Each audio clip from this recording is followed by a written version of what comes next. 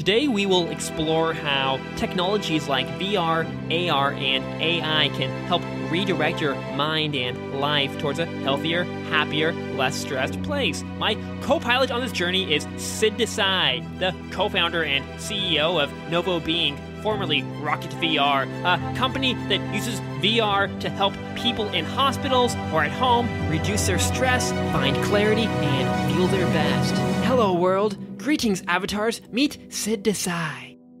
Honestly, when I first look at what your company's doing, this therapeutic use of VR, giving virtual reality, nature, and meditation experiences, etc., to hospital patients, particularly people with cancer, the first thing that comes to my mind is about a year ago, it's my mom. She had cancer, and she was in a hospital room. And I'm just imagining that environment, these walls, there's a lack of nature, there's lack of sunlight, lack of mobility. She was spending a lot of time on her smartphone or talking through her iPad to us children. My last memory with her was it was Mother's Day last year, and all of us kids got together. We each had our phones, and she was there in her bed, kind of half trying to stay awake, holding her iPad. And I'm just, that was great because we can connect. We had a chance to connect to our mother all together, which we wouldn't have been able to do without that kind of technology, that mobile technology. It's something sad about it too, that you're spending some of your last days holding up an iPhone or an iPad or something in a hospital room. So I know ideally we would get outside and be able to live as the way we evolved and walk around and to get the sunlight and look at the actual water and swim in the water and all of these things. But I'm looking at the VR experiences that you're giving these patients, and we can't always go outside and do all that. So I think, wow, these are beautiful things. Yeah. So can you talk about why? That's my experience. That's sort of my whoa, and that got me into starting this podcast too. Is that plus my brother has mental health issues. He's been in hospitals, other kinds of hospitals, homeless, and this all happened this past year, really. And that kind of woke me up. I'm like, oh God, what am I doing? This matters. And also just going back to the U.S. and seeing people just in L.A. and different places, just kind of walking around like zombies sometimes, and not everybody, but I was like, whoa, this is something going on. And that kind of snapped me awake. And I'm wondering what kind of led you down this whole path? Yeah. No, it's a good question. And sorry to hear about your mom. I think that must have been a terrible time when she was in the hospital and you guys were remotely communicating with her.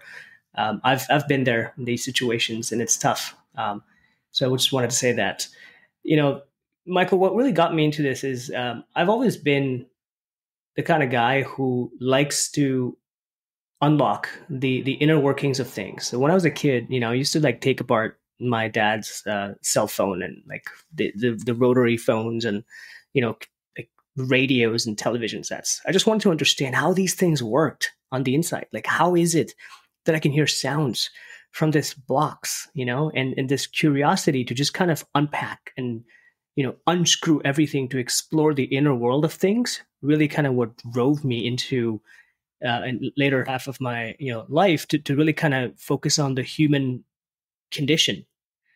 Over time, I graduated, I guess, so-called from electronics into understanding the human suffering and really kind of going deeper into that. What makes people do certain things in life? What makes people think? Why is it that they behave a certain way? Why is it that they feel a certain way? And I wanted to understand in deeper sense, really, the reality of what it means to experience this life that we're all given. And so that really led me down to a path of reading a ton of material about human performance and human brain specifically. And I love that, you're a little bit of a brain geek as well, just like myself. I just kind of love understanding how the human brain works. It's the most, significantly used, function, right, of our lives. It's our human brain, right? And we probably use our brain 24/7, 365 more than any other organ in our body. We probably use everything, but I think brains are like always on, always active. And so that's what really got me down this path of exploring the potential of like human brain and how can we, you know, deprogram certain things that we've kind of been programmed with a lot of times, you know, in our childhood, and then live a fuller, better life. And one of the events that really kind of shook me to the core, that really got me into this path, is my dad's passing due to cancer a few years ago. You know, he experienced a lot of suffering through that process. It was a 5-year ordeal for him. And I witnessed what it means to suffer, right? I witnessed what it means to truly have fear. And I think that event really got me to a point where I started to not feel so good after his passing. And I went through a depressive phase myself. And I wanted to find answers, right? Being a solutions guy, being somebody who wants to unpack the human mind and understand how things work, I did that for myself and started reading a ton of books. This time around, I picked up books on literally mental health, topics. These are books that psychologists, therapists, psychiatrists would read.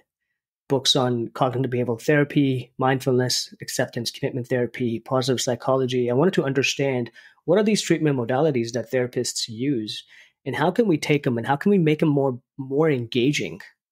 So that's really what got me started with Rocket VR in 2020, with the intent that we want to bring more immersive and engaging mental health interventions for anyone, anywhere. And my vision is, we envision a world where mental health is not something that's blocked access to. Everybody should have access to good and engaging mental well-being, just like everybody should have access to fresh air. So I think that world is going to come about our way, and we're just creating the technology to kind of support that. And virtual reality, at least the way it currently is mainly tapping into the visual sense, and that's not a coincidence. The visual part of our system, our nervous system, is one of the most powerful ways that we receive information, that we change our biology and everything. So can you talk about what you've learned about, can you talk about why the visual sense is so important, and how by changing our visual environment, even if it is through what some might say is artificial, through the virtual reality, how that can positively or negatively impact everything inside of us? Yeah, that's a good question. The visual sense, right? We all have these multiple senses with us, but the visual sense is the one that tends to be, in my opinion at least, and I'm not a scientist, so I can't back this up with science just yet, but I feel like it's got the most highest sort of bandwidth. We absorb a lot of information through our visual sense. And I'm sure we do a lot of, absorb a lot of information through other senses too. But I feel like, in my opinion, the visual sense is always like looking out, right? Because at the end of the day, as you mentioned, nervous system, it's the first piece of, I almost consider the nervous system to be an extension of the human body. It's like an existence of you outside of you. And this nervous system almost senses threat. And as soon as it senses threat, it goes into an activated state, right? Or a deactivated state. It's either hyperarousal or a hypoarousal. So it's fight or flight, or it's freeze. And I feel like the visual sense that we all have plays a huge role in that, because, when you visually grasp or see something, it's not fitting the mental kind of patterns that you've already established in your brain or your nervous system is better off to activate that threat response within you than to kind of not, let that be active, right? It's better safe than sorry. And I think nature created us this way. Natural selection as a process created us in a way that we should be looking out for threats. And it's not a bad thing, because, as I'm sure you know, when I'm crossing the streets, or if I'm going out and about for a walk and the dog starts to chase me, I need that system to be activated. But visually, leveraging the visual sense in VR is quite interesting, because when I put on the headset for the first time a few years ago, my brain didn't know the difference. My brain was like, oh my God, this is this is real. Um, and the device that I had was not even the most high quality headset. But at that point, my brain was like, okay, there's something here, and I cannot step off the plank. Right? I'm sure you know the plank, VR experience. Everybody's tried that pretty much at this point. And I could feel fear. I could feel like, no, I cannot step off this plank. And I think that to me was something, a switch flipped in my brain. I'm like, okay, human brain cannot comprehend the difference between what it sees through this headset versus what it sees in real life. And to be honest, the same thing kind of happens, with our thoughts too, right? I mean, we all think so many thoughts throughout the day, what, 60, 70,000 thoughts throughout the day. And human brain has this innate capacity to visualize, right? We're able to visualize, potential threats that might happen in our lives. Technically, what you're doing is you're kind of creating this simulation in your brain, right? Even though you're not seeing it visually, you're still creating it in your mind. So I think for me, it's just fascinating that the VR technology and the technology for time was created in such a way that it can actually kind of tap into this same response that we would tap into as if the situation or the event is happening in real life. And it has a lot of broader implications on society, both positive and negative, in my opinion. I'm leaning a little bit more on the positive side of things, but I'm sure there's many implications about this down the line for us. But yeah, what we see has such a powerful impact. Whether what we see is reality or not, that doesn't seem to really matter to our body as long as it's adaptive and it helps us live, helps us survive, and all of that. I mean, I don't know if you know about this, but like back in the 90s, there was that guy in Ramachandran in UC San Diego with the working with the phantom limb guys, the people who had phantom Yeah, limbs. And there's this absolutely. mirror box, right? And what one way to sort of relieve the pain from the phantom limbs, because usually it's a painful phantom limb. It's not just like Yeah, our normal limb just dangling there. Is you'd put the remaining leg or arm or whatever in the box, and then it would create the solution where the patient would feel like it would look like they had two legs, and that would snap them out of it yeah, and relieve the pain. And that just shows again the power of this visual sense, even if it is an illusion. People say that's a yeah, good thing. And with VR, if you could do similar things with VR, say maybe, yeah, you are laying in a hospital bed, but you feel like you're floating through the sky or just in a beautiful natural scene or something. That's a yeah. good thing. Yeah, and absolutely right. And hospital environments are very clinical, right? They were built that way. They're built for efficiency. I almost call hospitals as like Jiffy Lubes. If you know about Jiffy Lube, that's in America. It's like a car service station. They get your car in, you get your car serviced, and get you out as quickly as possible. And hospitals incentivized to do that. They're not incentivized to kind of make things super comfortable for you, right? I mean, they don't want you to be there for too long.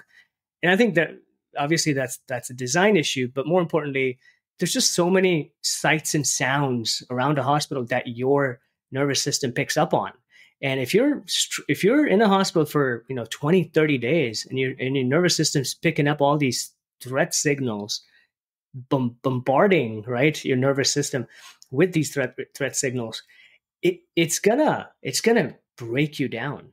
So what if, like, we give these individuals the ability to put on a VR headset, just transport themselves, to a beautiful nature-based location where they may or may not want to do any kind of therapy, but just if they just want to chill there for an hour, just listen to some music, you know, that itself can be pretty therapeutic. And what we're doing, at Novo Being is we're actually taking clinically validated interventions and we're delivering them in a gamified format for these individuals so that while they're actually in these beautiful locations, um, they're not just practicing meditation and breath work. That is certainly part of the program, but they're also learning about how their human mind works, how the connection between thoughts, feelings, and behaviors work, and how can they cope with the stressors that they're experiencing, and how do you even register in your mind, how do you become aware of potential stressors that are impinging on you, and how do you stop that cycle of automated behaviors, right, that a lot of us kind of almost engage in on a daily basis, and put an end to those disempowering cycles of thought, feeling, and behaviors, and then shift them into more empowered cycles of thought, feelings, and behaviors. So I think these are kind of things that we help people with as they're going through this intense hospitalization. And so far, it's working well. I think hospitals are adopting a lot of this technology. Definitely in the US. I'm not sure about other countries, but definitely in the US. And in the next few years, I mean, this is going to be the norm. I mean, the next decade, believe it or not, VR headsets are just going to be as common as our cell phones are today. And everybody's going to have a mixed reality, glasses, I guess, at that point they'll be called, with them. And they'll be able to whip them out and engage in a fully immersive experience if they wanted to, or potentially just engage in a mixed reality type experience that still allows them to see their actual room and have these digital objects be augmented in that room. So I'm pretty optimistic about the future of this technology, especially as it applies to its use in healthcare and mental health contexts. Right, and you talked earlier about how we can either be in a very sort of stressed state, we can be in that fight, flight, or freeze, shutdown response, or we can be in this sort of calm, more opened up, safe space. And it sounds like what you're trying to do is to, one, because if you have cancer or you have some sort of serious condition that requires you to be in the hospital, you're probably in a pretty stressed out state in so many different ways. And not even just people in the hospital, but people just walking around in modern everyday life. And so you're trying to shift people into that more calm, relaxed state. And for me, it's, I mean, I haven't tried your content, but regardless of the content, I think there's something about the medium itself that is more relaxing and calming. Think about this. And I talked about with Amir from Virtually. Yeah, I was talking to him about this last time too, but this is a sort of expansion of what we talked about there. With the smartphone, it's sort of this tiny screen, and you're just focused in on this little screen. It's very close up. Also, it's near you. When you're looking at things that are nearby you, your lenses in your actual eyes tense up, and there's sort of stress, and it increases things like adrenaline and cortisol and all of these things like that. And you're not relaxed, but you're maybe focused or something. But then when you look off into the distance, for example, look at things far away, when you see the whole panoramic vision, the horizon, that relaxes your lens. They flatten out. Your nervous system goes into more of a parasympathetic response where you're relaxed. Things like serotonin and GABA start to increase. You're just, I mean, think about when you're out in nature, or when you just take a break from your phone and you look out at the window and you see the mountains. Hopefully you got a nice window like that, and you just feel relaxed. And virtual reality, while these lenses are, I guess, technically right up in front of your eye, it doesn't feel that way. The way your body perceives it is as if all of this visual information from the virtual reality is like off there in the distance. Usually VR experiences aren't like creatures like up in your face and like things punching you. Usually it's like a more big, wide place. Yeah. Unless you're playing a zombie game. So yeah, no, we don't want to play that. But like, we spent so much of our time, especially this past decade or so, in very nearsightedness and this myopia of being stuck to these screens that are really, really close to us. Not only are they close to us, they're not like a giant movie theater screen. They're this tiny screen. So we're like angled in, up close. And that is, I think, having a lot of negative impacts on our health, on our biology, but also our psychology of making us feel more alone, making us feel more myopic, and definitely stressing us out. With virtual reality, unless you're playing these zombie experiences or something like that, generally the medium itself, the way it's designed, it opens you up and it relaxes you. And if you're on top of that, you're layering in relaxing content like meditation experiences or nature experiences, all the better. So can you talk about that? Yeah. Cell phones are interesting, right? Like any kind of 2D screens, right? With tablets or cell phones or laptops, doesn't matter. You're kind of just staring at it in the 2D world. The reality is the human brain can still process 2D, content in 2D form. There's no doubt about it because we're adaptable species. We're not 2D people. Like our brains are not 2D. Our brain doesn't think thoughts in 2D. Our brain doesn't just like stream information like a Facebook or LinkedIn or Instagram newsfeed in our minds. Everything about the human brain is 3D. And so I feel like, we kind of, because the technology at that time when cell phones were invented, didn't have any other kind of choice but to just put this massive flat screen in front of us.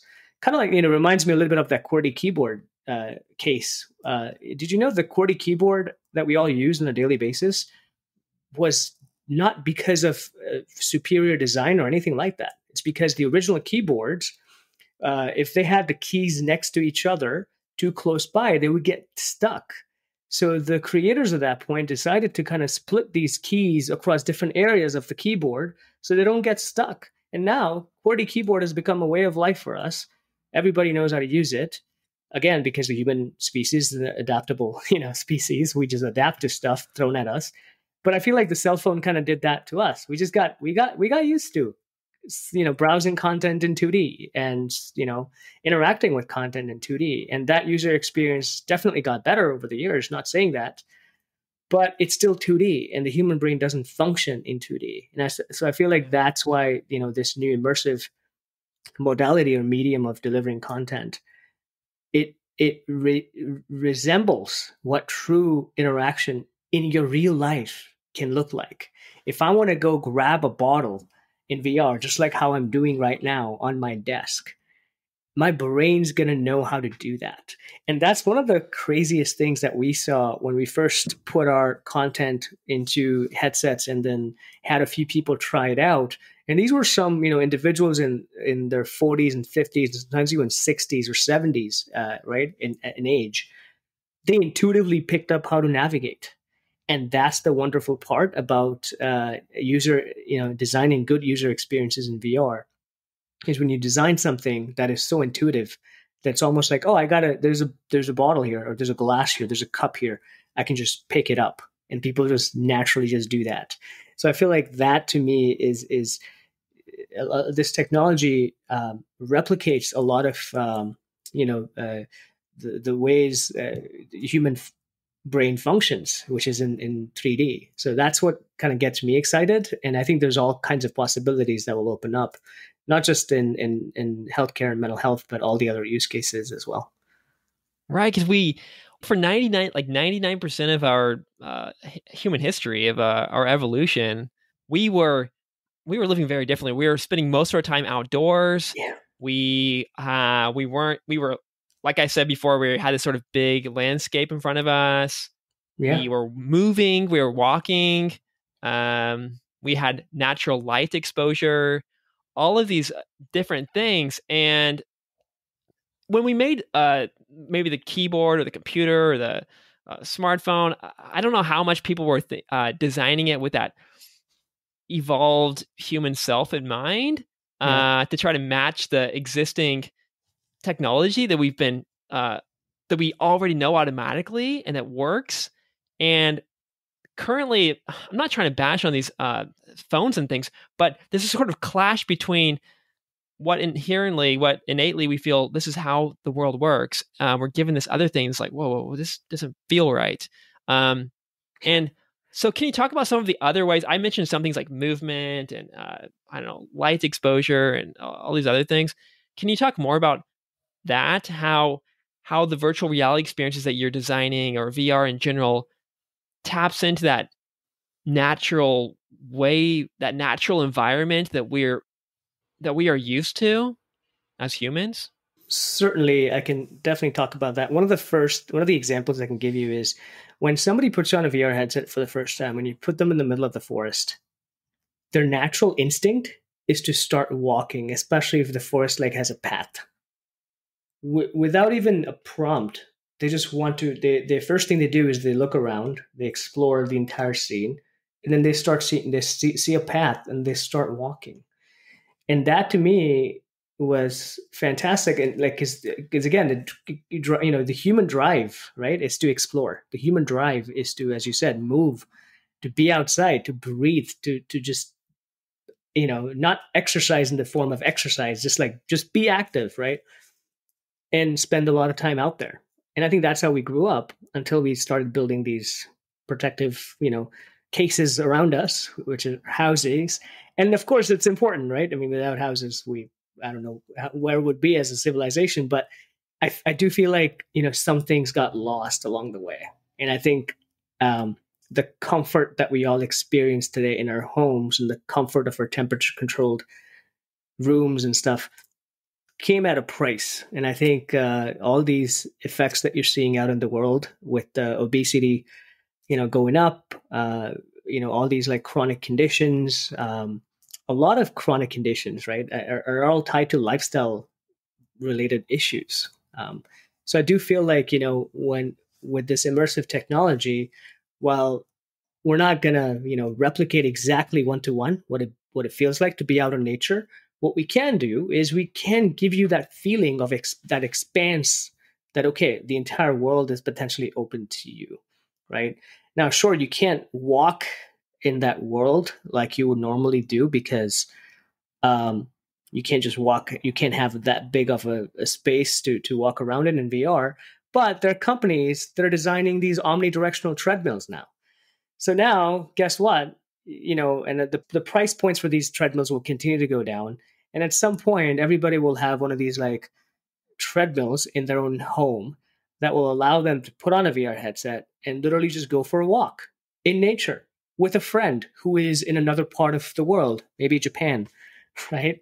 And I think that to me is exciting, just because I don't envision that we're all gonna go back to the way, you know, we used to live, which is in the forest, foraging fruits and vegetables and keeping our bodies active and moving, right? I think we're definitely going to spend a lot more time at home. Um, but we can make the home design in such a way that it's conducive to our health, right? And I do believe that VR is one of the technologies that can allow people to do that. And not just, for people who are not experiencing any disease conditions and whatnot, but think about people who are immunocompromised, who can't literally leave their homes because, they're just infected with something, or they're just perpetually immunocompromised. For these individuals, having access to the outside world, even though if it's digital or immersive, can be such a blessing. Yeah, so that's kind of, the future I look forward to. You were talking about these walls and the way now we're living in these buildings, which we think is just completely natural and normal. But for most of history, we did not live in these four walls. And Yeah. if we did have the four walls, there were probably more openings out into the world, and we didn't spend all day in there. We probably just slept in there or something. How can VR technology aside, how can people redesign their homes or their work environment or their school or the hospital? What are some of the ways that you think, some simple ways, some things that people can do to get these benefits of what all these things we're talking about, Mm. with just simple behavioral changes in their home or around their home, or by redesigning it or any of that? What are some things that people can do? Yeah, I think one of the best things you can do is, and I think Andrew Huberman talks a lot about this, is just get some sunlight in the morning, right? Literally, when you wake up in the morning, open up the windows. Just get all that fresh, sunlight and bright light into your home. And sometimes I think he even recommends it. Literally, go step outside and just stare at the sun, potentially with your eyes closed, for like 5 minutes, and that's going to be deeply, deeply rejuvenating for you, because we need that. We're pretty much like the trees out there. We can't survive without the sun, and I think a lot of people who live in the cities, especially highly populated cities, sometimes in buildings where there's another building around them, they don't even have access to direct sunlight. And so I think that's the first thing I would do. Second thing is, try to add some plants, some greenery in your space. You can see here I have one kind of tiny bonsai behind me. It's a fake, but again, doesn't matter. I can't keep trees alive, but I can at least look at it, and that sense of green, we're again, naturally, evolution has baked into us this programming that, okay, green is good, right? So like when you look at green trees and forests, it kind of soothes us. Um, and then, other things, just eat healthy, stay active. Even if you're at home, try to stay active, don't sit in one place for too long. Um, and try and, be social, like get out there, talk to people, go to the grocery store. If you want to just buy a pack of spinach or whatever, just interact with the person behind the cashier. You know, I think there's a lot of behavioral elements that are simple enough that everybody can engage in on a daily basis that gives them these dividends, into their mental health. And I think a lot of us don't tend to do that because we're also just connected, on our computers and TV screens all day long. Yeah, and Andrew Huberman was also talking about how going back to that, getting the sunlight, and everything involved with that is when we're spending, say, 30 minutes on our computer or on our phone to take little short breaks and go to the window and look out at the horizon. Because it's going back to our earlier point, when you're tensed up on the screen, that's going to cause a lot of you're kind of retraining your brain, and you're retraining your body to be in this sort of nearsightedness, this stressed out kind of state. And so just by kind of resetting yourself and looking out the window and ideally opening the window or actually going outside, that's going to help. So yeah, Andrew Huberman, he's a freaking gold mine. Yeah. I think Yeah. I can't even listen to all these episodes because I'm like just busy taking notes the whole time. there is, I believe it or not, there is somebody whipped out some sort of a GPT plugin that literally takes Andrew Huberman's podcast transcriptions and summarizes them for you. When I find the link, I'll send them to you. Okay. So, again, there's all these like efficiencies or tools that people are building around.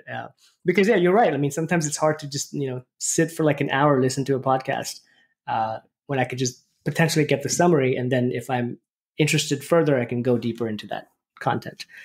Another thing he talks about is that I learned from him is a head position. It's very obvious, but when your head is down, say when you're falling asleep or when you're sad or you're feeling down, a lot of different things. Your head's down, your eyes are kind of closed, but when your head's up, you wake up, and your eyes are open, you're awake, and we tend to associate positivity and feeling good. I'm adding this part in, but I'm sure he said it somewhere. I just didn't get to that episode. When you're standing tall, when you're looking up, this is kind of classic public speaking kind of advice and stuff, right? But with VR, all of these things are naturally happening. So when we're on our phone or on our computer, usually we're looking down. And with VR, I know it wasn't designed for the purpose to as a look up technology, but you can think of it as a technology, a little back straightener or chin straightener, where it forces you to look up. Usually you're not looking down in VR. You're usually looking up and you're looking around. And my question is, how does head position and even just overall body posture, VR or VR aside, help improve our mood, our biology, all of that? I think ultimately it's about, kind of being in the most natural position in which you generally interact most with the world. As you rightfully said, most of us spend like 8 hours, 10 hours sitting on a chair, staring at a computer screen on our chair.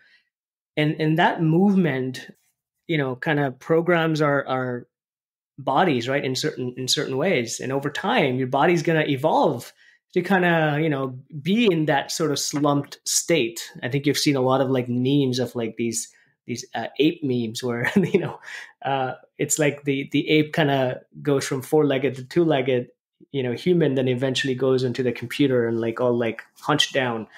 And I think with VR, because you're kind of, not in all cases, but in a lot of cases, because you're actually forced to get up and stand and interact and look around, right? Especially if you're playing a little bit of an active game or engaging in an active experience, that, as you said, by default, makes you want to like look straight, look straight up, right? And stand straight and hold your position. And there's some fascinating like workout programs, right, and in VR too, right, that are out there. They're just phenomenal, right? There's Supernatural VR, FitXR, and I use some of them from time to time. I just sweat a lot, so I think the glasses fog up for me. But I feel like for people who don't sweat as much, I feel like it could be one of the best ways to get a workout. And I remember these workouts being very intense. So I feel like in certain cases, you can even make certain aspects of human activity a lot more fun, a lot more natural, you know, in VR. Uh, like I think there's this one game where you're like chopping a bunch of wood, right? It's a very, very like rudimentary act, but it's giving you movement, and I think movement is key. And I feel like VR technology can kind of recreate some of these, even if it is in a digital setting, to get your body to move in ways that it normally wants to move. And that's another benefit of the use that you're giving to VR is these people who are, when you're in a hospital, you're immobile, basically. You're just laying there. You don't even have the really freedom or permission to walk around and move. And that must be a bit freeing or liberating for people in there too. Even if, they know that they're not really moving, even if it is just through a remote controller or something, that it's better than nothing. And it feels, that must feel good.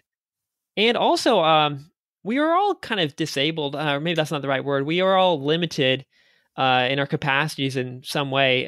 As humans, we can't fly, we can't run at super speeds, we can't spend hours just swimming under the ocean or doing things like this. And I think another great thing about VR is it shows you how limited you are as a human, and that's sort of relaxing and kind of whew, because we all have some problem. Maybe someone has a problem with their foot, it hurts, and someone can't. They're not.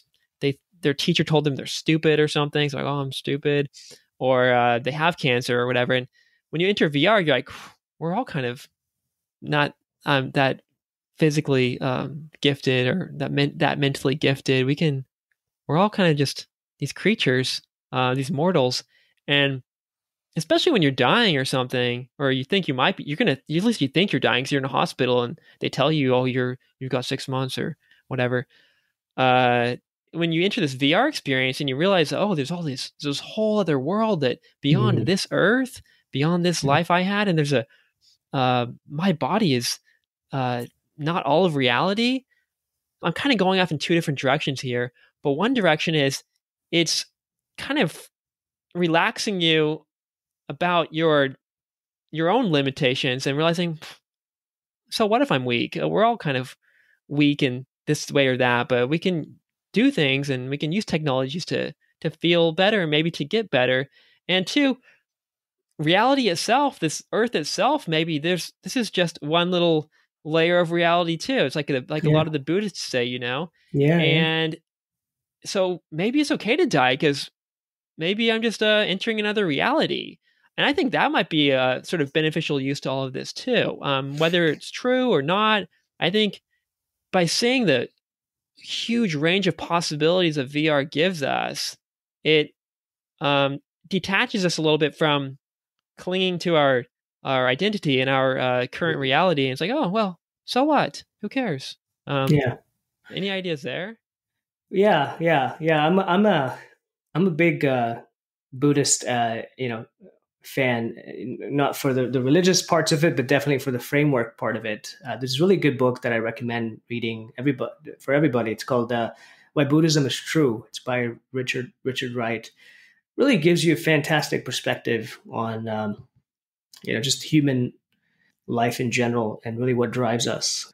And I think I was reading that book today. That's crazy. That is crazy. That book, I reread it. I started reading it yesterday. That's awesome. I don't know why, why did I start reading that? I knew this interview was coming up, and there's something about I don't know why, but I thought this book might give me some fodder, some feed for conversation, and I think it might have. Yeah. Go ahead though. It might have. Yeah, absolutely. Yeah. No, it's a fantastic book, and I think one of the things the author talks about in that book is really about perspective, right? Like we all have this human body and this human mind, and we feel like, the way our perspective is the only perspective that exists, right? Like my perspective, what I'm seeing through my eye is the only thing that's true and valid. And the reality is that is not true because, when I'm looking at an object, and if you're standing 5 feet away from me and looking at the same object, the way you're going to perceive that object is going to be totally different than the way I do, right? We might have the same representation of an object. Let's say I bring up this bottle in front of you right now.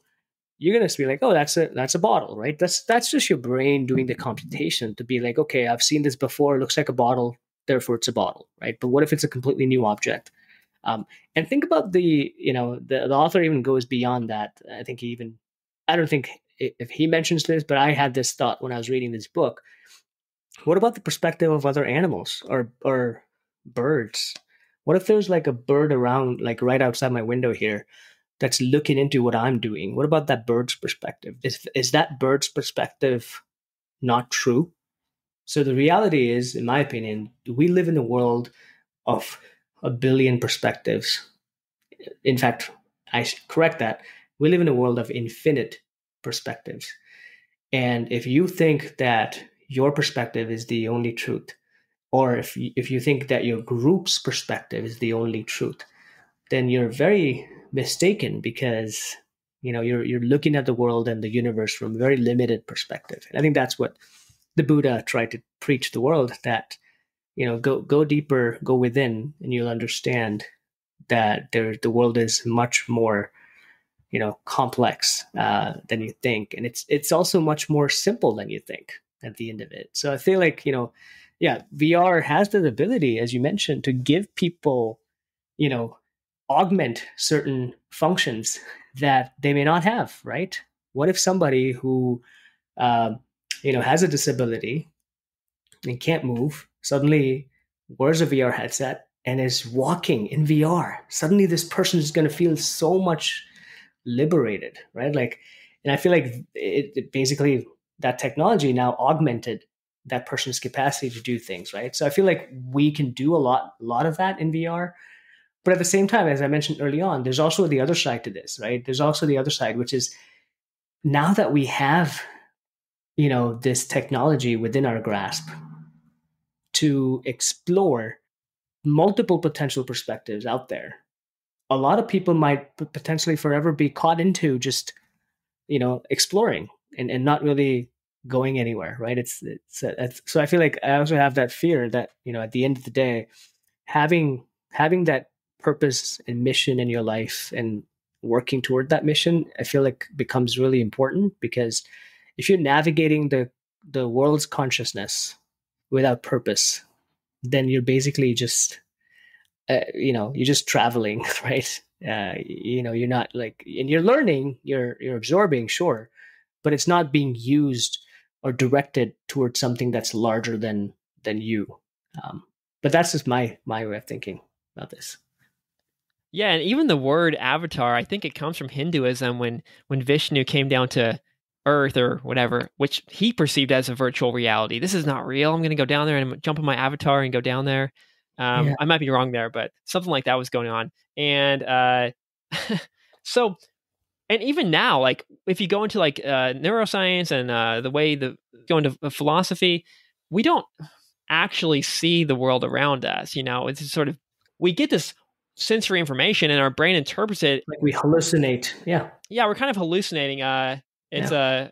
Our brain is processing it and packaging it in this way that it looks like this cohesive world of objects and things, and we're seeing it this way because that's the way we are built as humans. But birds and dinosaurs and different things are going to see it differently, and which one is reality, which one is virtual reality. So we're looking at VR now and saying, oh, this is not real, so we're going to devalue it. But like, well, what's real about all It's real. this? Right. You know?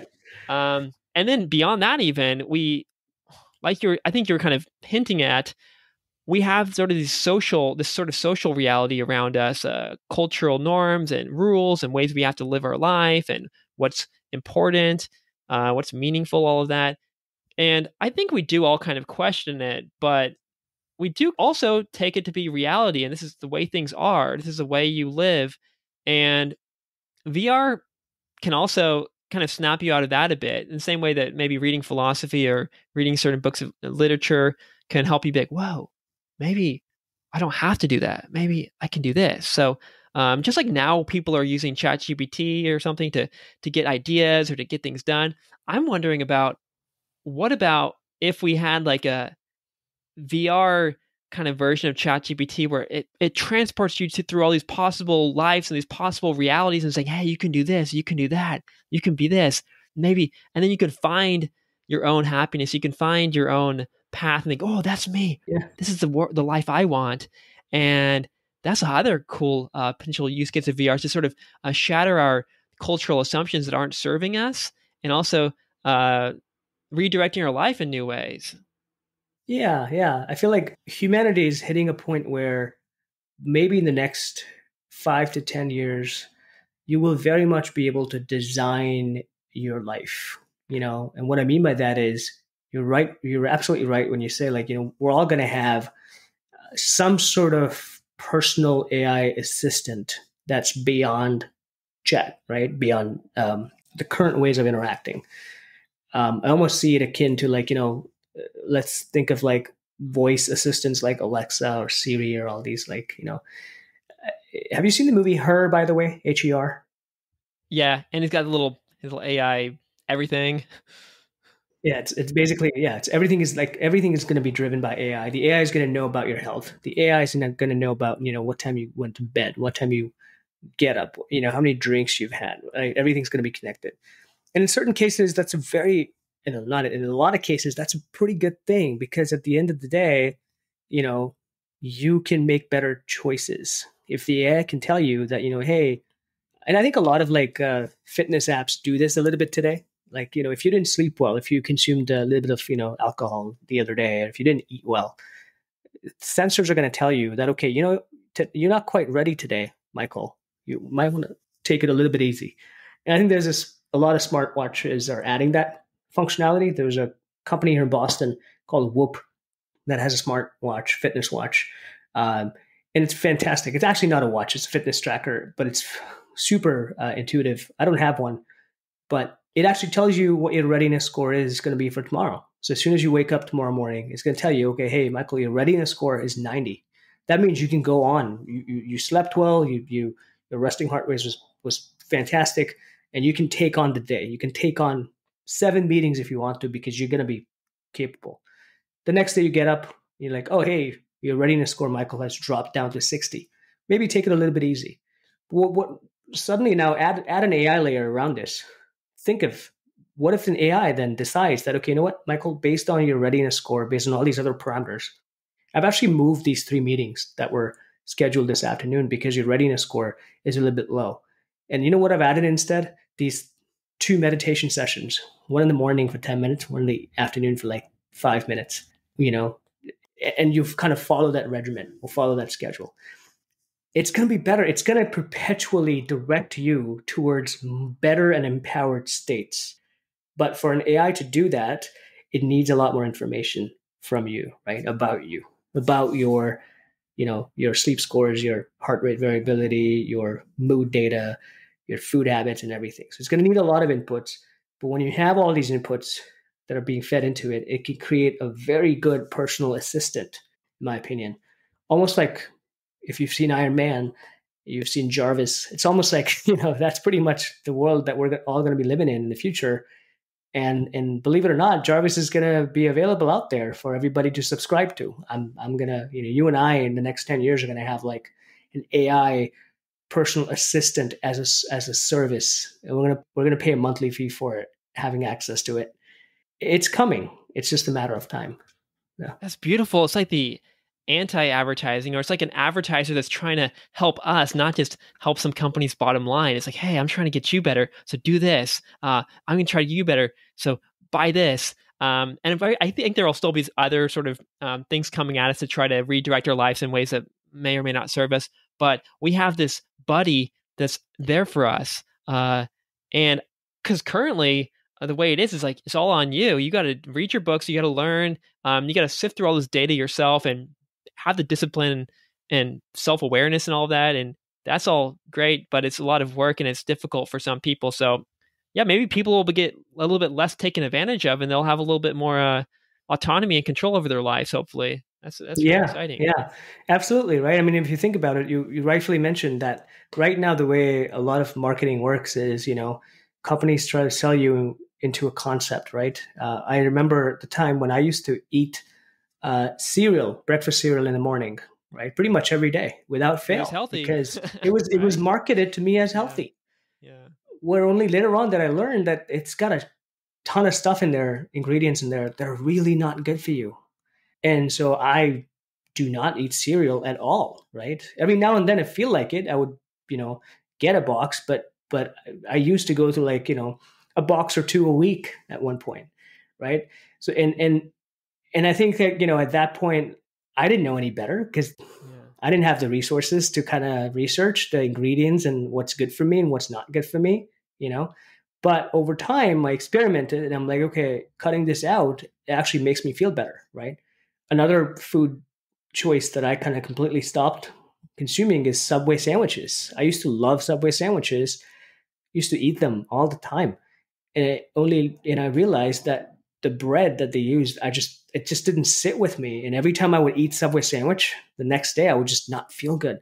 I literally just stopped eating Subway sandwiches. So I feel like, what if like this AI just recognized, right? Like with all these sensors that are part of me, right? Like all these sensors would have to be continuously monitoring my health, right?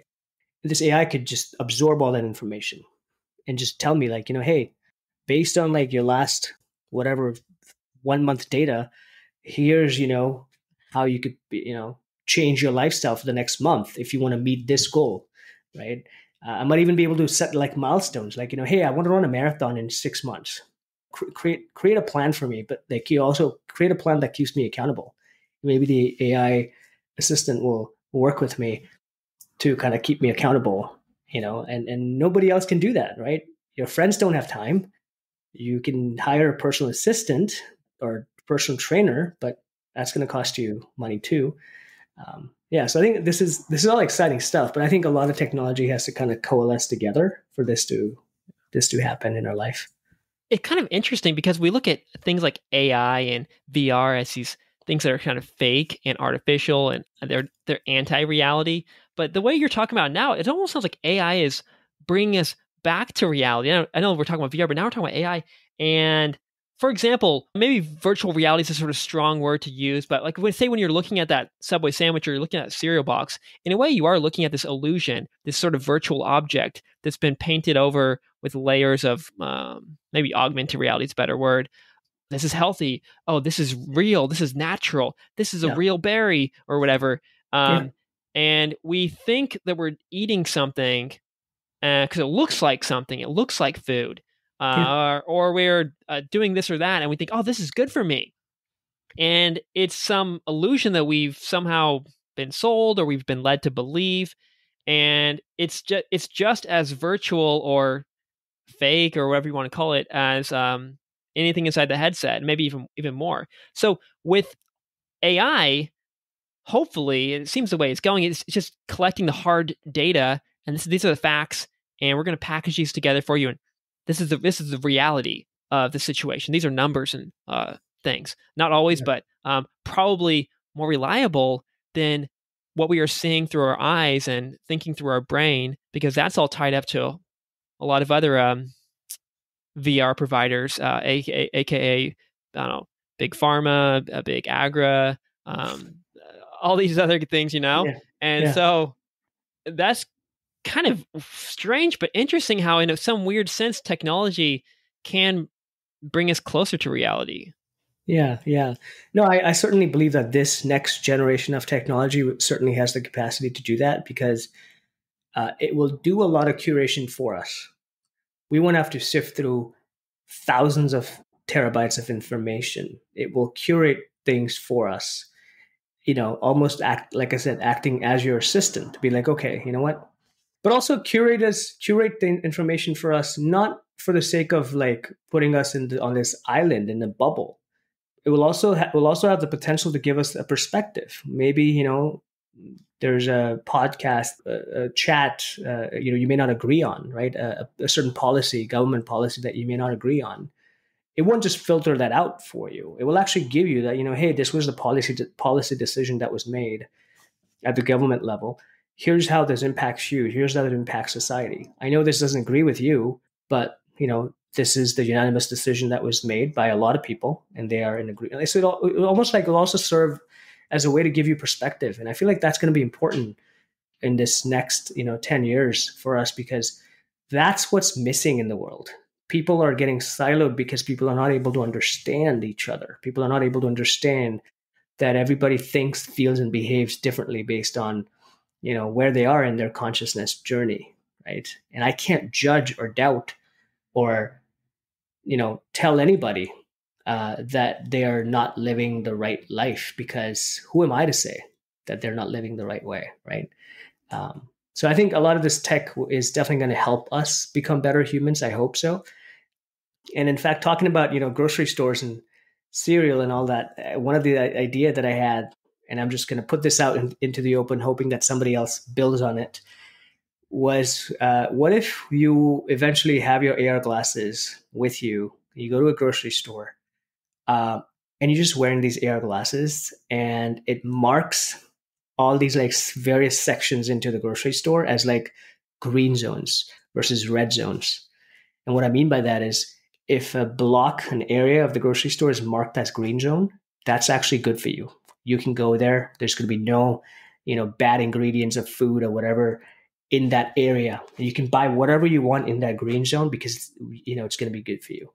And then you also have these red zones. Like, well, if you every now and then want to binge on, some high sugary treat, yeah, you can definitely do that.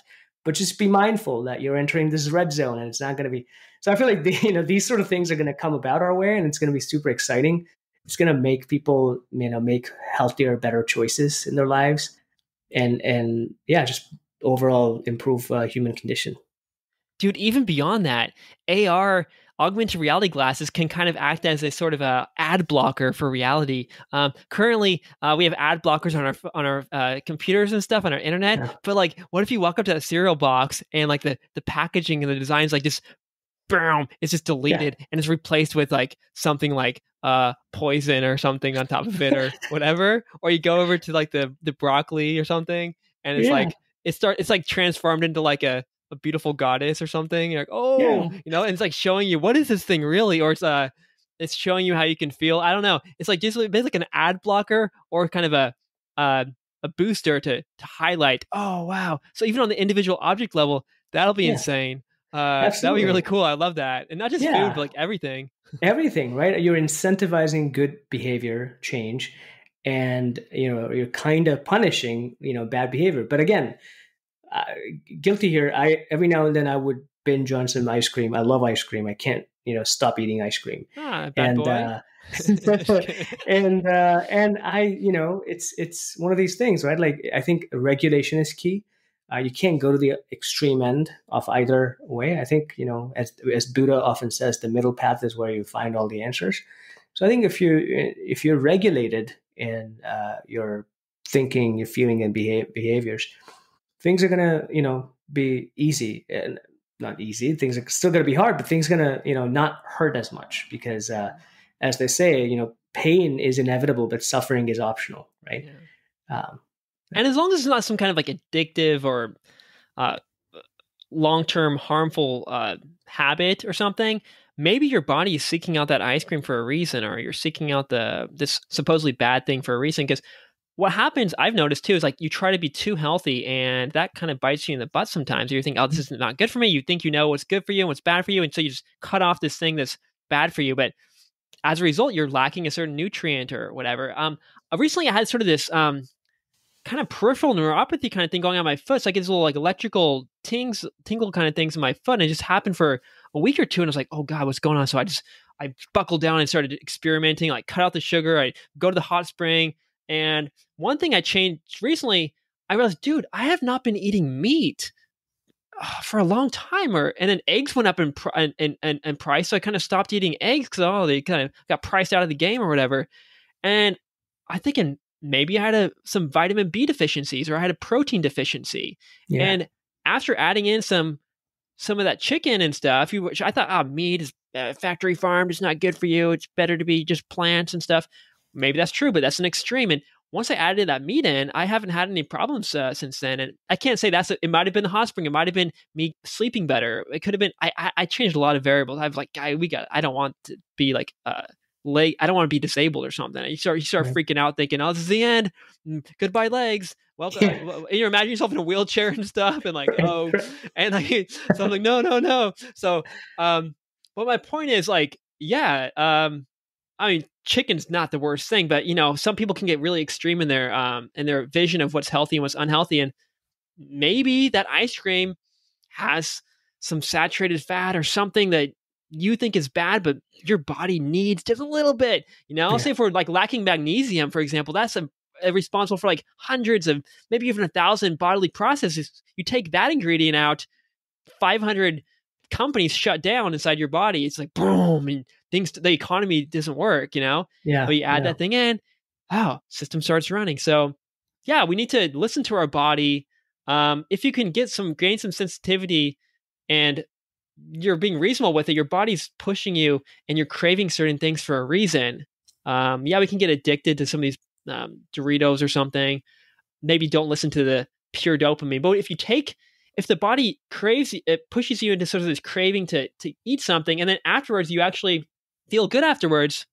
Well, maybe it's pushing you in the right direction. But of course, if you're craving something and your body's telling you go go go here, and you immediately afterwards you feel bad, well, okay, well, can't trust that signal. But it's Right. learning how to sync up the signals with the what's actually good for us, right? Yeah. Yeah. And I think that's where a lot of these tooling can potentially help us, right? Because it's like, as you said, you run a lot of experiments, right? to help, kind of find the source of your condition.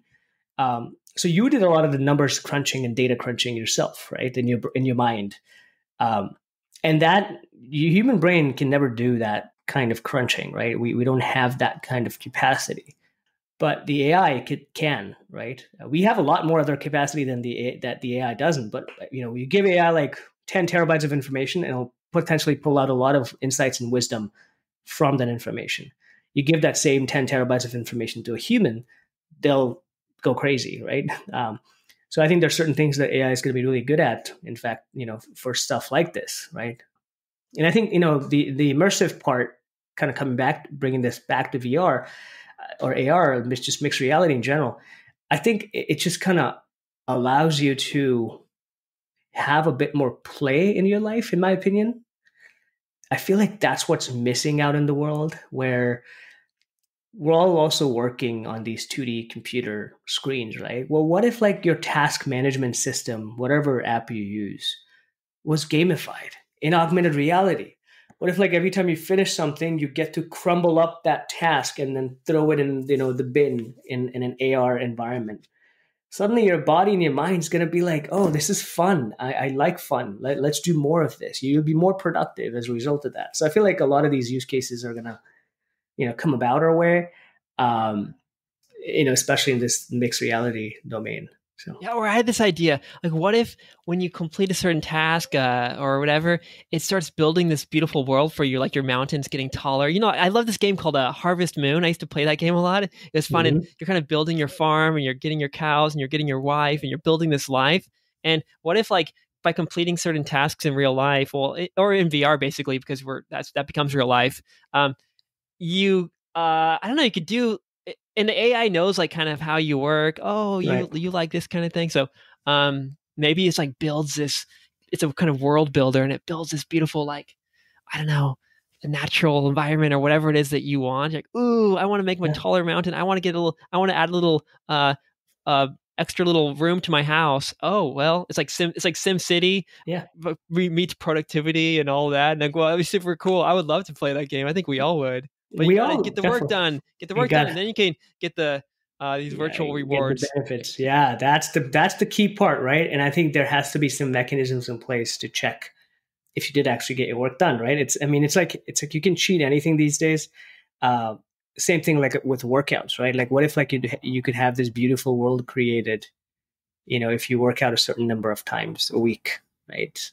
You can Yeah. apply that to anything, but but certain things you can fake, right? Like when people used to have these Fitbit competitions, the number of steps challenge, they used to attach Fitbits to their pets and then win these competitions because the pet just kept on moving.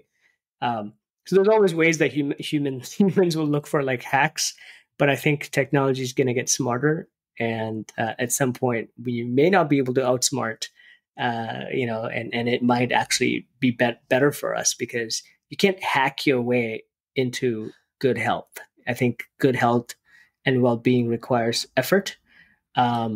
Productivity requires effort and focus, and I think you give people the tools that allow them to be focused and practice better well-being, and then suddenly you're helping them in their lives.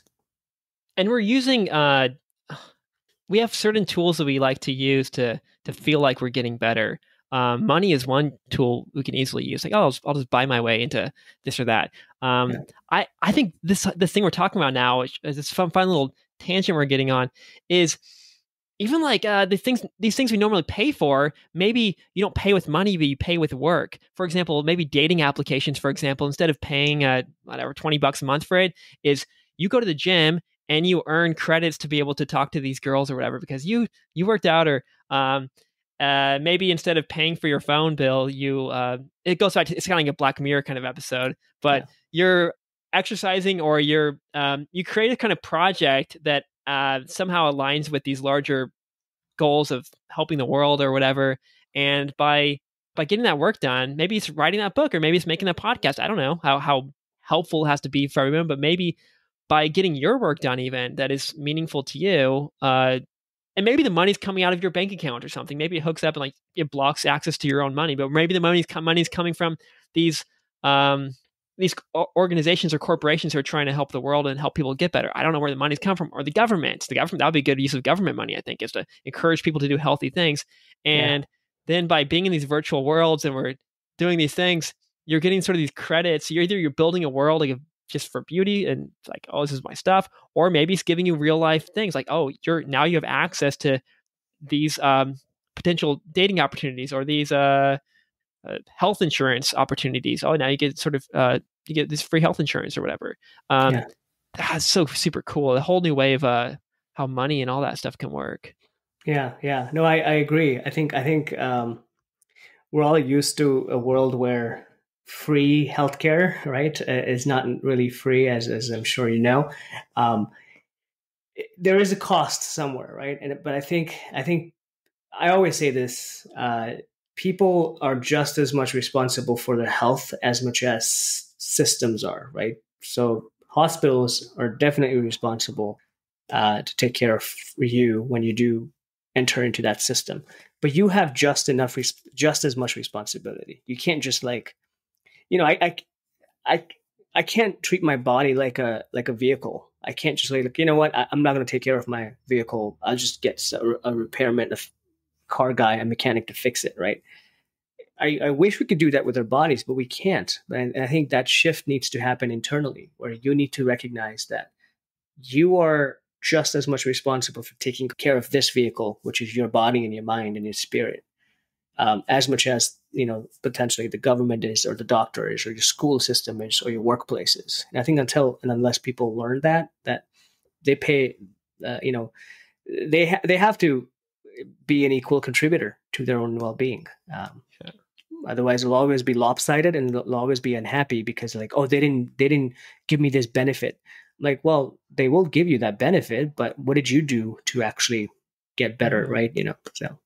You keep unveiling all these new aspects of yourself and all these new ideas. I'm like, oh, there's new stuff to talk about. I like these notes of things we could talk about, and we're like, oh, and I know you got to go pretty soon, but oh man, this is great. What was I going to say? I just threw myself off there. Yeah. Oh yeah, the mechanical kind of repair shop model of human health. I do want to touch on that.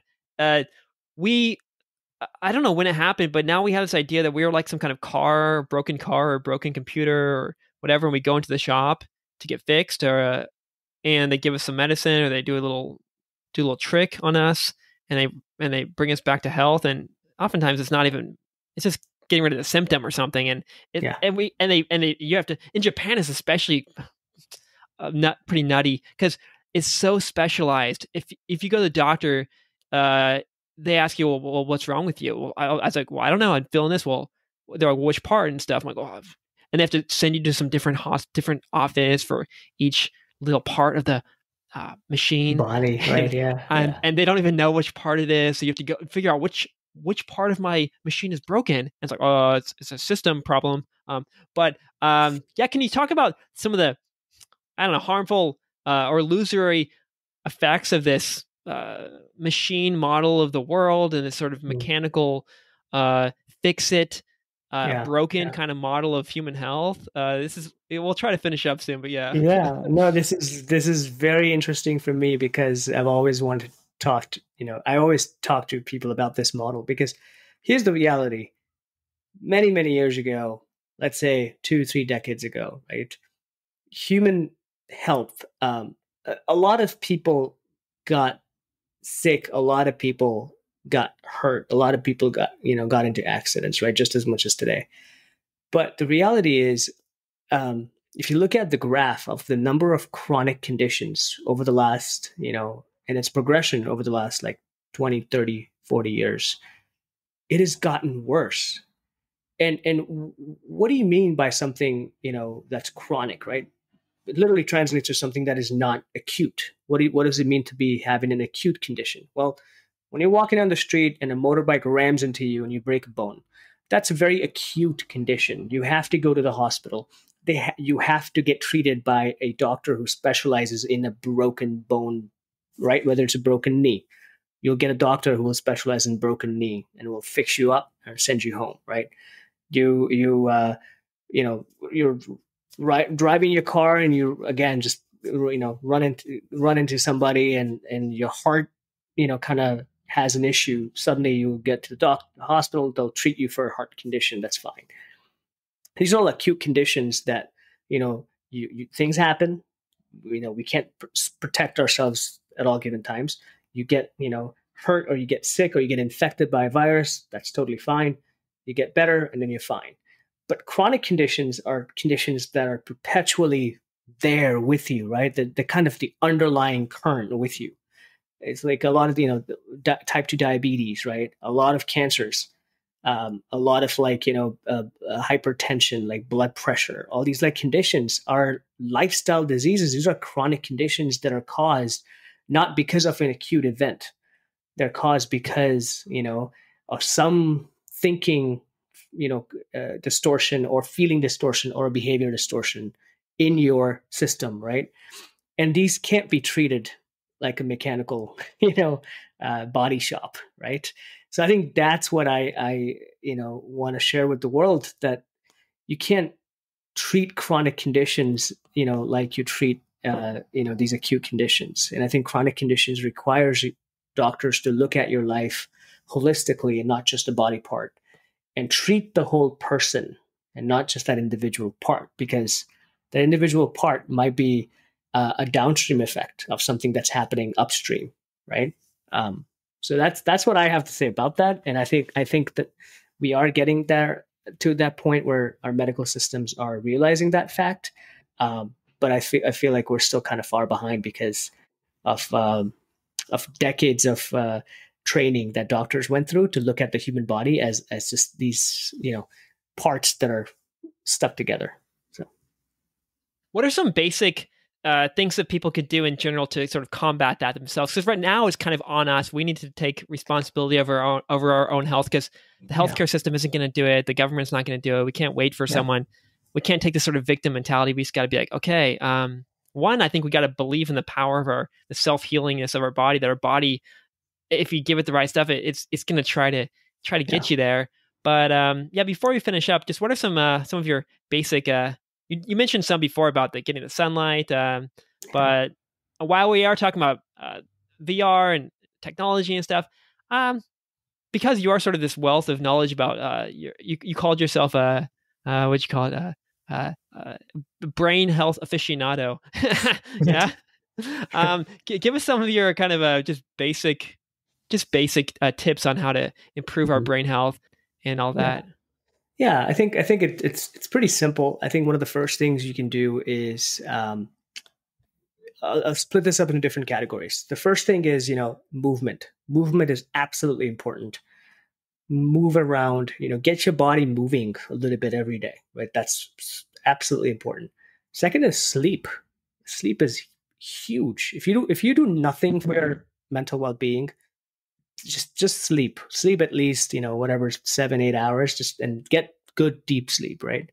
um, Third thing is, like, stress reduction. I think we all expose ourselves to these stressors, um, not by choice or because we like to experience stress, because the nature of our work, the nature of living in this world, impinges certain stressors on you. If I have to go and walk to the grocery store and there's like snow outside, that's going to cause a little bit of stress on my functioning, right? That's okay. That's normal.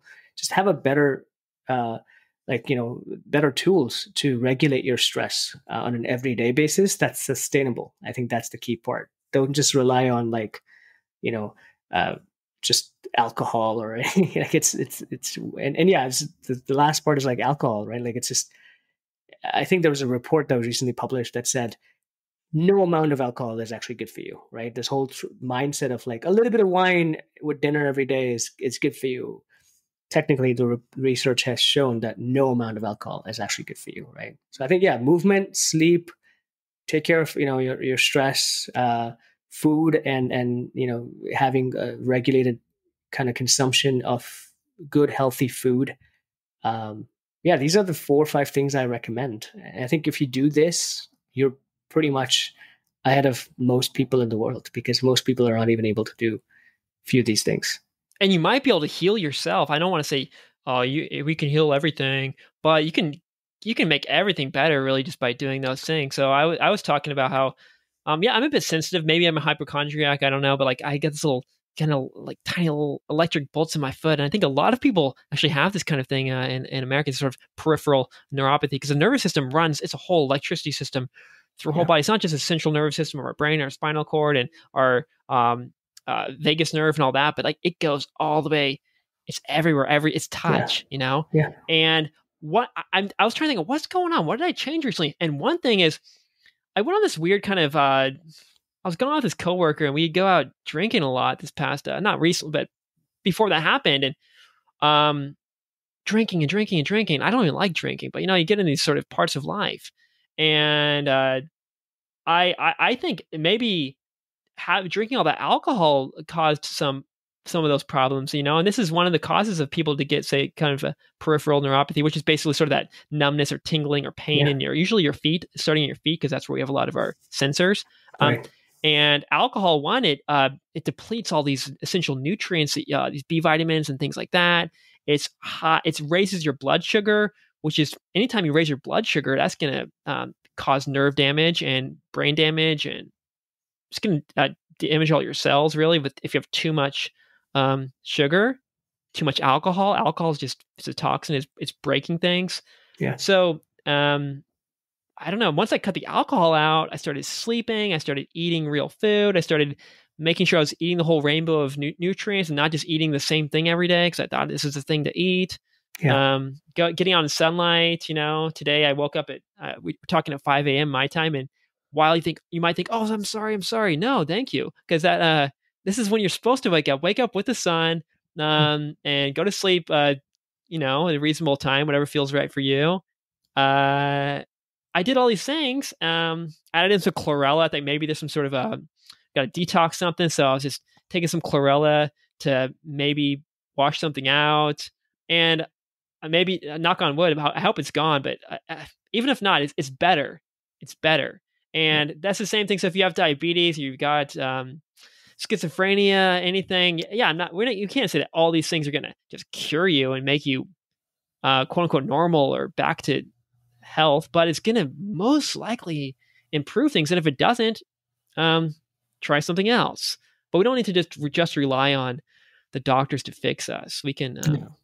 No, we need to take ownership, and I think that is something that's going to be absolutely needed. And I think people will only be able to take ownership when you give them tools that will give them the knowledge and the wisdom. Right? Ultimately, there's a lot of information out there.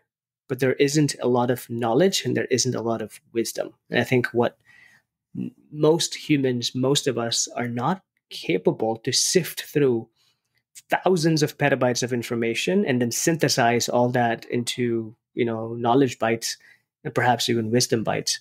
And I think technology can help us do that to a certain extent. So Yeah. Before we finish up, we haven't directly talked about your company. I gave my little paragraph about it, but I may or may not be correct about it. So can you give us some basic information about what you and your company does? Yeah, absolutely. Yeah, so Novo Being, which used to be called Rocket VR Health, we just went through a little bit of a rebrand. Our vision is to create a world where immersive well-being is available for anyone, anywhere. And what I mean by that is, we want to take these existing clinically validated approaches to better mental well-being, such as CBT, cognitive behavioral therapy, mindfulness, acceptance, commitment therapy, positive psychology, affirmations, visualization. And we want to blend that with the immersive powers of virtual reality to bring you improved well-being at scale. So this is something that we've been working on for the last 3 years. We're actually clinically validating a lot of our approaches with partnerships with hospital systems in the US and Canada. We currently have 4 active ongoing clinical trials, one in Boston, one in Philadelphia, one in Memphis, and then one in Calgary, Canada. And then we might have a couple more begin as well. But again, the idea here is we're building effectively what we call the future of well-being. The future of well-being is absolutely immersive. And yeah, we just want to create a world where these tools and technologies are available for people to access at a much lower price point than traditional therapy, which sometimes can be just unengaging and not as fun. And we want to have people a choice, right? At the end of the day, we all know what pharmaceutical drugs are doing to us. I'm not saying they're all bad, but I think reliance on it completely is bad. So we're just building these tools to make immersive well-being more accessible and better for people. That's a little bit about NovaBeing. And you're mostly working with hospitals, right? Can individuals access this? And if not, what are some of your recommended VR or non-VR experiences that can do something similar? Yeah, so we literally this week launched a consumer version of our product. So if you have access to a VR headset, and we're officially on the SideQuest App Store, so you should be able to just search on the SideQuest App Store for Nova Being, and you'll be able to find it. Or you can just sign up at novabeing.com. There's an early access link, and anybody who signs up this month, we're actually giving free lifetime access to the consumer version of the app before we, have some sort of a subscription behind it. But yeah, what we're doing is we're learning a lot of lessons from our clinical deployments, and we're extracting out non-clinical versions or non-clinical experiences from that, and then bringing that out into the consumer world. But we'll still have a clinical grade version of our digital therapeutics, and we'll also have a non-clinical grade version that everybody can use. Okay, so it says novobeing.com, NOVOBEING.com, right? Yeah, that's correct. And I'll put all this in the show notes and add all the other links to things we've talked about and stuff. Thank you so much, Sid, for this amazing conversation. I love these conversations, especially being in Japan, where there's a communication issue. I can't even have normal conversations with a lot of people. This is really great for me, and I hope it is for a lot of the people listening. I hope we can talk again, continue this again sometime, because, dude, I can talk to you forever. You're my brother in this kind of thing. It's like, yeah, we are. And I think there are more and more people, becoming interested in all of this. So that's a great thing. The more, the merrier. So podcasts like this, like Andrew Huberman's Huberman Lab, and there are others. Are there any other podcasts that you think, oh, these are really great? Of course, Huberman Lab is like a must. Any others? Yeah. To be honest, I don't listen to a lot of podcasts unless like they come recommended. Andrew Huberman, I watch his clips. There's just so much content out there, right? And a lot of it, believe it or not, is basically just a regurgitation of what's already exists, right? And I feel like, okay, we're basically, saying the same thing in 10 different ways. And a lot of times, I just like to have I read books. I think I rely more on that. Yeah. And I don't. I'm not a guy to for any podcast recommendations, what but I about, definitely I mean, maybe just meditate. You just sit there in silence and get in this open space. That might teach you more than a podcast. Because the podcast is even books, movies, or it's just repetition. Have you found any great books recently on this topic? Things that this is going to help a lot of people across the board, and saying something new, not just repeating the same stuff from the past 20 years. Yeah, so I think definitely Why Buddhism is True is the one that I highly recommend. It really kind of provided me with the framework, on how to look at the world. And I think that another one that I recently stumbled upon, and this is an old one, I believe it's called The Enlightened Brain. If I'm not mistaken, I think I have it on my shelf somewhere. Yeah, The Enlightened Brain. I forget the name of the author, but I'm sure you'll be able to find the author just by looking at the name. Yeah, it looks like it's Rick Hansen. But I'll add that to the show notes too. It might be different. That might be a different book. Sometimes you got 12 books with the same title. But anyway, yeah, we can keep going on forever. So thank you, and hope to connect with your brilliant brain again soon. Yeah, absolutely. Well, Michael, thank you so much for waking up this early in the time. And yeah, definitely when I'm in Japan, I'll let you know. Yeah, thanks. And you're in Boston, right? I am. All right. Near Boston. Okay, cool. Yeah, thanks. And see you around. All right. Have a good day, Michael. You too. Bye. After this conversation, the first thing I did was I rushed over to novobeing.com and snagged up my free lifetime subscription to Novo Being. Wow, it's got breathwork and meditation sessions, all kinds of cool, beautiful VR worlds to go through to reduce your stress. Oh my God, I'm so excited for this. And even if you don't have a VR headset, most likely someday you will. So get this deal while it's still there. And if not, if you're listening to this in the future, then just message me. I'm sure we can talk to Sid and work out some sweet special deal. Right, Sid? Hook it up. Give us a deal. We love deals. Yes, we do. But more than that, we love our health. So take care of yourself.